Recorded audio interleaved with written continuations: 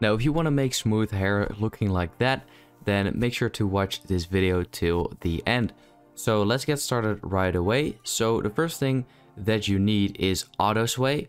It is a plugin or script or whatever it actually is. Okay, so once you have it, you want to add your manga picture. Now, I've already done the whole thing in Photoshop. I've like repainted behind her hair and stuff like that, so you can actually do the animation. Soon, I'll probably make a tutorial about that as well. Yeah, just add your Photoshop project file in there, put it in composition, editable layers, and click on OK.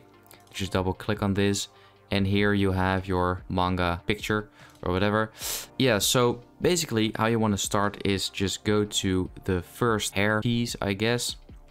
As you can see, like that. Then I like to put it on like this dot, so it only shows this piece. Then you want to go to the puppet tool. I usually put like one in the corner over here and one here. These two will keep it steady. I'll explain that later. Okay, so my dumbass did not explain it later, so I'm just recording this after the other recording to explain it anyways. So the reason why I usually put two of these pins on the top is because these two will keep the hair piece in place, because you don't want to see it swinging like that at the top, because that will look weird, you see, because then these lines will not line up again. That's the reason why I put two of these over here, because let's say I would delete them. I wonder what will happen actually. Yeah, that's a perfect example. You can see that these lines will also swing like that. So that's not what you want, because you want to keep the top in place so it actually looks like it's attached to her hair. That's basically why you would want to do that. So now let's get back to the tutorial. And then you just want to put one here, here, here, and then maybe here, and one all the way at the end like that. Then you can just select all of these 5 pins and you can go over here to AutoSway. You can click on apply. Now this will make it AutoSway, press play, and as you can see, this is how it looks. If you go to the top layer over here, you can see all the settings. So here's the sway distance. So if you crank that up, it will go crazy. This is the sway roundness, same one. This will make it like more round. As you can see, this is the speed, so you can adjust the speed.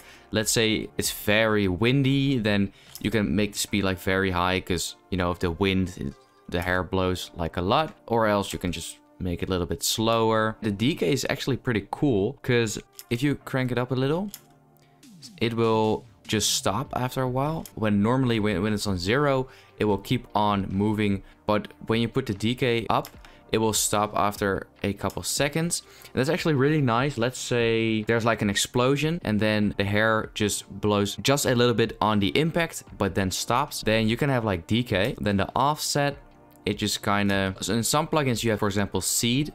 It will just give you like a random seed and it will change, for example, particles or whatever. This time it just changes this a little. And the lag factor, not really sure what this does. I think it kind of just changes up how it actually swings. Normally it always goes from top to bottom, I think. But then if you change this, you can change the order a bit up, I believe. See, it now changes. Not completely sure. And then you have these two settings. I have never messed around with this. You can check that out yourself. But those are kind of like all of these settings. And once you're happy with the stuff you've done, I recommend clicking on bake, because this will bake this layer. It sort of like pre-composes this layer, and this will save a lot of RAM on your PC, because this effect, if you leave it unbaked, your PC can get very slow. But if you think, oh no, I did something wrong, you can always click on unbake, and as you can see, you will be back and you can change the settings around if you want. So definitely recommend to bake it after you're happy with the settings. So then actually the process is completely the same for every single hair piece. You can just, yeah, do the same process again and again. So I think I'm just going to speed this up a little so you can see the end result. And after I've done it, yeah, I want to show you guys the other way to use the AutoSway plugin, because there's a couple different ways where you can use it for. So yeah.